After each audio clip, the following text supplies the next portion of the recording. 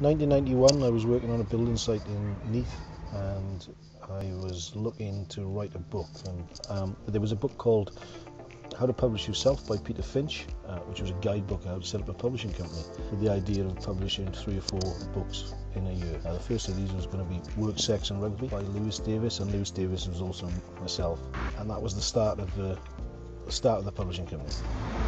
This is number 53 Column Road. This is where I first wrote the novel, and after that we set up a publishing company.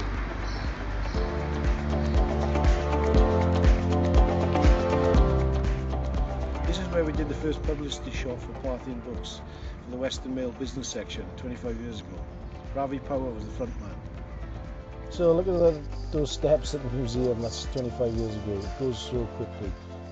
I was thinking what I was going to say about all the wonderful people we met in publishing, and it is a world where you meet the most interesting people who really love books, and I think that's some of the best times that we've had is the meeting of people sharing ideas and publishing new work.